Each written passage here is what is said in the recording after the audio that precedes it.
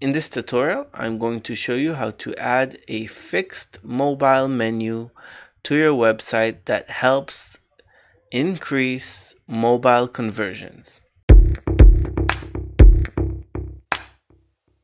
Hi, and thanks for joining. It's Amit from Unlimited Elements. In this tutorial, I'm going to show you how to install the icon mobile menu. So first of all, of course, you need to make sure Unlimited Elements is installed. Inside of Unlimited Elements, you have all sorts of categories, and the category we're talking about today is extras. In extras, you have all sorts of cool stuff that you can use, and the one we're going to talk about today is the icon mobile menu. So to install this onto your website, you're going to need to hover over it and click install.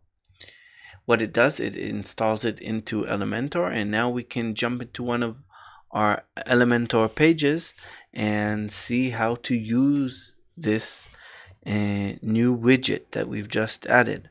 So I'm going to jump into this page and click edit with Elementor.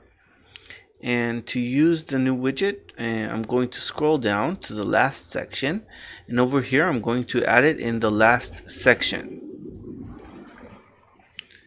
Searching for mobile, it filters out all the widgets with the name mobile in them, and I'm going to drag that inside over here. And as you can see, we have a new menu with all sorts of fast links users can use to contact us on our website.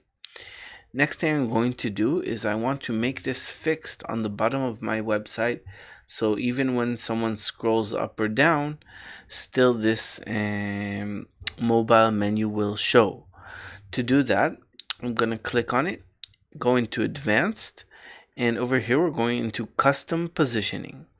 Inside of custom positioning, we're going to choose fixed, and now you can see it's fixed on top, and we want it to be fixed on the bottom. Of course, you can choose it to be fixed on top, but for this demonstration, we're going to do that on the bottom. So vertical orientation bottom, and now it's fixed to the bottom. Let's close this.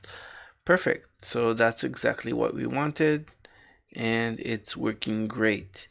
Now, usually when we have this kind of type of menu, we're going to want it to show only on a mobile device, not on desktop. So we're going into responsive, and we're going to go for hide on desktop. Now it doesn't hide it right now because Elementor wants this to be accessible still, even though we're on desktop.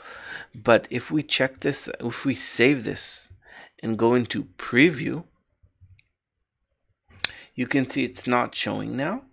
And if we're going to click inspect and view this in mobile view, this is a tool that's in Chrome, you can see it over here. And that's exactly what we wanted to create, this kind of sticky footer mobile menu. Now I'm going to go back into editing and show you how easy it is to edit this. So for example, if I want to add an item or delete an item or change the order of items, I go into content, items, and over here we can reorder them by drag and drop. So I just switched out two of these. I can delete, for example, I'm going to delete the last one called Facebook. Just click on the X to delete. And as you can see, it adapts it automatically, so we don't need to play with any item width or something like that, meaning it will show as many items as there are, each one in a equal width. I'm going to add a new item. As you can see, just added that. Now another thing that's nice over here is that you can add a regular link, or you can add a mail to link, or a WhatsApp number, or a phone number. What the mail, WhatsApp, and phone does, it adds the short snippet you need to make the email open automatically, or the WhatsApp to open automatically or the phone number to open automatically. So that was a quick new widget that we've added to our widget library, and I invite you all to download, install, and use it.